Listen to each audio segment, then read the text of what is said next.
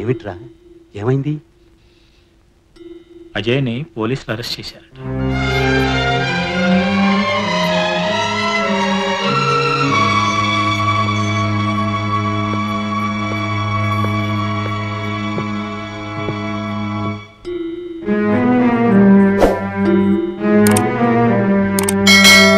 Your honour, ragging పేరుతో ఆ 4 విద్యార్థులు అమాయకుడైన ఈ విద్యార్థిని హింసించారు.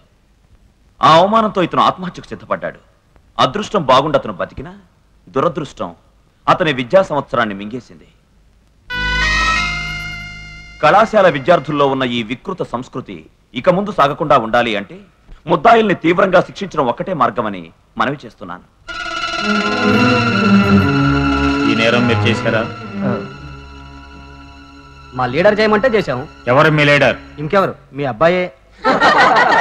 ఆడా ఆడా. మిస్టర్ అజయ్, ఎందుకు చేశావు ఈ నేరాన్ని? ర్యాగింగ్ అనేది మేం కొత్తగా కనిపెట్టిందేం కాదు, ఎన్నో సంవత్సరాల నుంచి జరుగుతోంది. కాసేపేదో ఆట ఆడిదాం అనుకున్నా గానీ వాడిలా పిరికి వాళ్ళ దూకుతాడని మాకేం తెలుసు?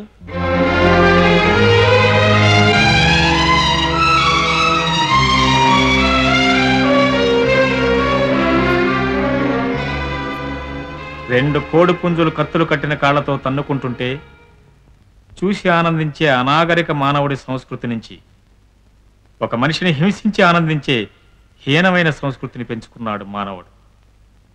సిగరెట్లు తాగటం ఫ్యాషన్, మందు తాగటం హాబీ, చైన్లతో కొట్టుకోవటం హీరోయిజం. ఇది ఈనాటి విద్యార్థులు నేర్చుకుంటున్న పాఠం. ఇటువంటి అనాగరికమైన చర్యలు ముందు ముందు జరగకుండా ఉండాలంటే తీవ్రమైన నిర్ణయం తీసుకోక తప్పదు. కనుక ముద్దాయిల 4 భారతదేశంలోని ఏ యూనివర్సిటీలోనూ చదవడానికి అర్హులు కారని నిర్ణయిస్తూ శాశ్వతంగా వెళ్ళని డిబార్ చేయవలసిందిగా యూనివర్సిటీ వారికి రికమెండ్ చేయడం అయినది.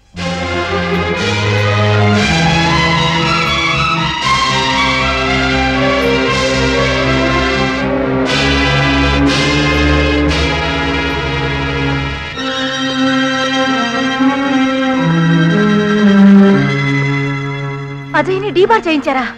అవును. వాడి భవిష్యత్తు ఏమైపోవాలి? నీ కొడుకు మూలంగా కాళ్ళు చేతులు విరిగిన ఆ కుర్రాడి భవిష్యత్తు ఏం కావాలి? అసలు మీరు వాడికి కన్న తండ్రేనా? ఆంటీ, మీరు అజయ్ని వెనకేసుకురాబట్టే ఇంత దూరం వచ్చాడు. ఇప్పుడు కూడా మీరు అతన్ని... నువ్వు మాట్లాడుకో, ఇది మా కుటుంబ సమస్య. పార్వతి, వేణు కూడా మన కుటుంబంలో ఒకడే. అయితే నన్నెందుకు అరెస్ట్ చేశాడు? నువ్వు నేరం చేశావు కాబట్టి. నీ మూలంగా కుర్రాడు ఆత్మహత్య చేసుకోబోయాడని మీ ప్రిన్సిపాల్ రిపోర్ట్ ఇస్తే అక్కడికి వచ్చిన నేనేం చేయాలి? వదిలేయాలా? వదిలేస్తే నేనేం కావాలి? మీ నాన్నగారి పరువు ప్రతిష్టలేం కావాలి? ఒక జడ్జి కొడుకుని అరెస్ట్ చేశానని ఫోర్స్ కొట్టడానికి నాకు సంఖ్యలు వేశావరా? అజయ్, ఎంగిలి మెతుకులు తినే కుక్క యజమాని కోసం దొంగలు జరుగుతుంది, కానీ వీడు ఇంటి మనిషినే కరిచాడు.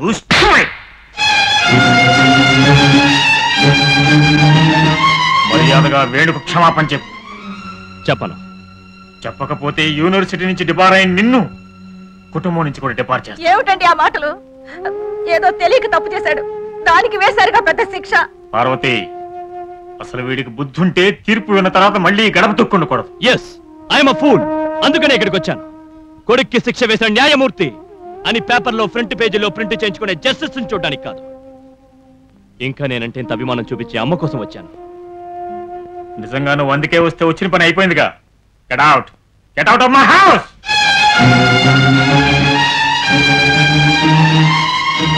Good bye. ఏమండి, ఏమండి, వాడు వెళ్ళిపోతున్నాడండి, వాడిని ఆపండి. నా తీర్పు ఇచ్చేశాను. పెద్దబాబు, పెద్దబాబు, నువ్వైనా వాడిని ఆపరా. నాన్నగారి తీర్పుకి నేను ఎదురు చెప్పలేనమ్మా. మావయ్య గారు, మావయ్య గారు, మీరైనా వాడిని ఆపండి. ఒరే వేణు, నిన్ను కూడా నా బిడ్డల్లో ఒకటిగా పెంచాను. వాడికి ఏం పెడితే నీకు అదే పెట్టాను, అదే బట్ట కట్టాను. నా కడుపు కోత నువ్వైనా అర్థం చేసుకోరా. నా బిడ్డ నాకు దూరం అయిపోతున్నాడు, వాడిని ఆపరా. వెళ్ళు. క్షమించండి ఆంటీ, గురువు గారి మాట నాకు సుగ్రీవాజ్ఞ. నేనేం చేయలేను.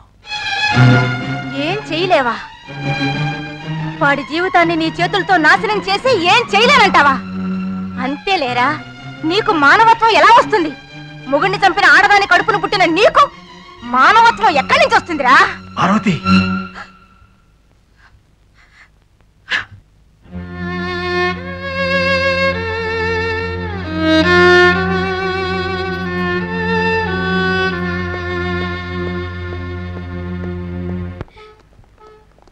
ఏ చిన్న తమాషా చేసి వస్తాను, ఇక్కడే ఉండండి. ఏమిటో రోజు రోజుకి దీని పక్కన తిరగాలంటే భయం వస్తుంది. సార్ ఫోన్ చేసుకోవచ్చా? లోకలేనండి. ఎంత ఎంతైతే ఉందిలే చేసుకో. Thank you. కొంచెం అవతలకు పెడతారా? పర్సనల్. అలాగే.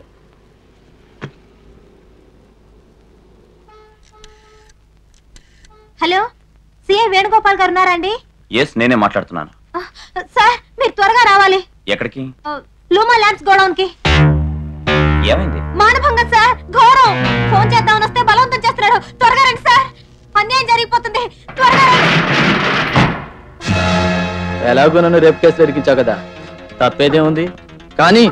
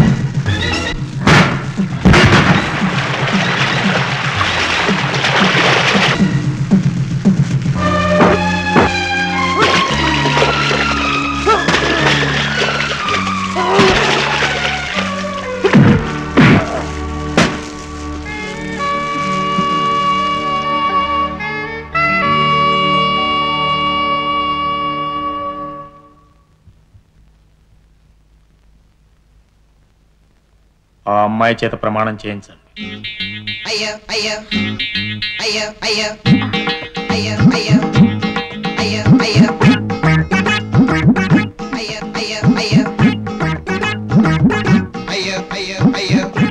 ప్రమాణం చేయమ్మా. ఆడపిల్లనని మరీ గౌరవం ఇచ్చేస్తున్నాడు. బట్టతల అందదు. ఏం చెయ్యాలి? ఆహా, ఒక అడుగు నేను వెనక్కేస్తే ఒక అడుగు ముందుకేస్తాడు. భగవంతుడి మీద ప్రమాణం చేసి చెప్పమ్మా. చెప్పమ్మా, భగవంతుడి మీద ప్రమాణం చేసి. బట్టతల మీద ప్రమాణం చేసి.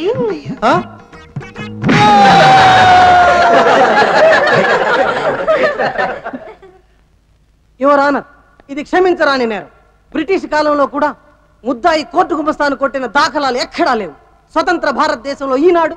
నో యువర్ ఆనర్, ఆ పిల్ల కావాలని గుమస్తా గారిని కొట్టలేదు.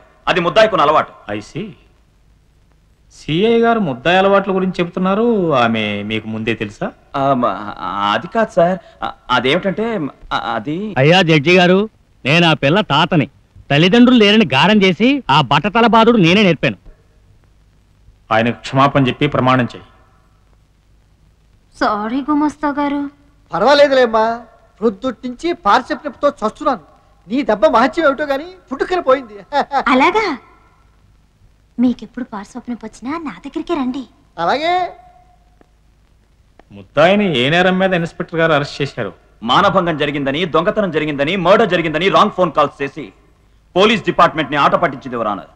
చివరికి నానా పులి కథలో లాగా తాను ఆడుతున్న నాటకానికి తనే బలి కాబోయి పోలీస్ డిపార్ట్మెంట్ వల్ల కాపాడబడింది.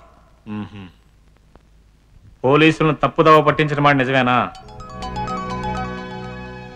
భర్త ముందు వయ్యారాలు పోయినట్టు ఏమిటా తల ఊపుడు?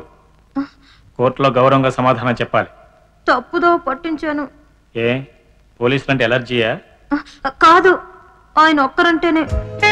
ఒకరోజు అన్యాయంగా నా మీద లాఠీ చార్జ్ చేశాడు. అప్పటి నుంచి ఆయన ఆట పట్టించాలని దొంగ ఫోన్లు చేసి నారీ చార్జ్ చేయడం మొదలు పెట్టాను. ఇక నువ్వు వెళ్ళొచ్చు.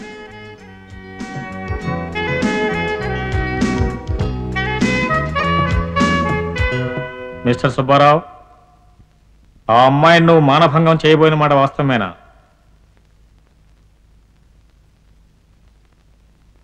అనురాధన మానభంగం చేయబోయిన సుబ్బారావుకి 3 సంవత్సరాల సాధారణ జైలు శిక్ష విధించడమైనది.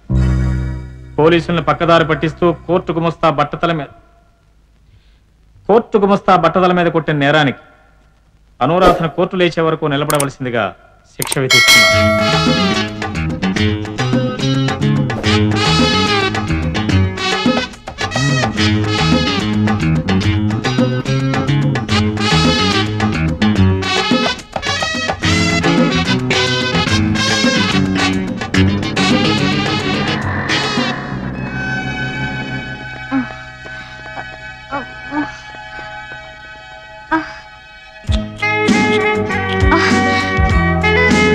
హలో,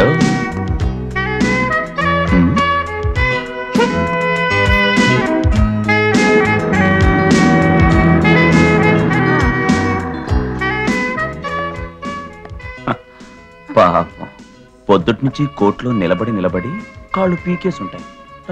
జీప్ లో డ్రాప్ చేస్తాను.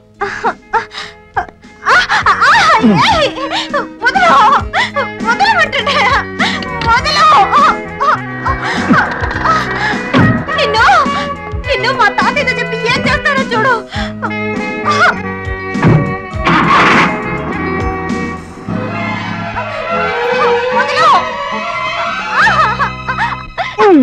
ఏమైంది ఏమైంది ఏమైందంటే మాట్లాడవేంటయ్యా బాబు? అయ్యో, సాయంకాలం దాకా స్టాండప్ ఆన్ ద బెంచ్ కదా, కీళ్లు పట్టుకుపోయి కోర్టులోనే కూలబడిపోయింది. పాప ఆడపిల్ల కదా అని హెల్ప్ చేశాను. హెల్ప్ కాదు, నా పరువు తీసావు. కోర్టు దగ్గర అందరూ చూస్తుండగానే నన్ను లేపుకొచ్చినట్టు ఎత్తుకొచ్చాడు తాతయ్య. ఏమయ్యా, పెళ్లి కావాల్సిన ఆడపిల్లని అలా ముట్టుకోవచ్చా? తెలియక ముట్టుకున్నాను సార్. ఫ్యూచర్ లో ఇలాంటి విషయాల్లో చాలా జాగ్రత్తగా ఉంటాను. నువ్వు నా మనవరాల్ని ఎత్తుకొస్తున్నప్పుడు 10 మంది చూడనే చూసేశావు.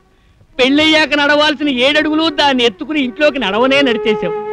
దయచేసి నా మనవరాలి మెళ్ళో తాళి గట్టి మా పరువు కాపాడు బాబు. అలాగేనండి.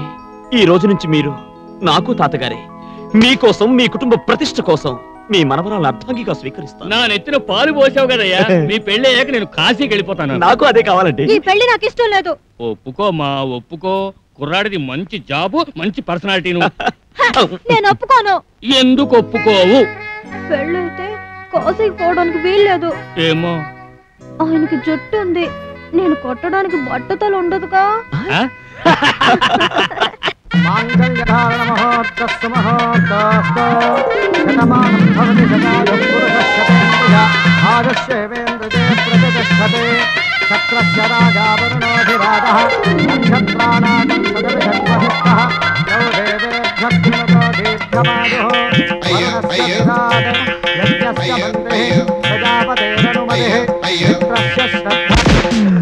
ఆ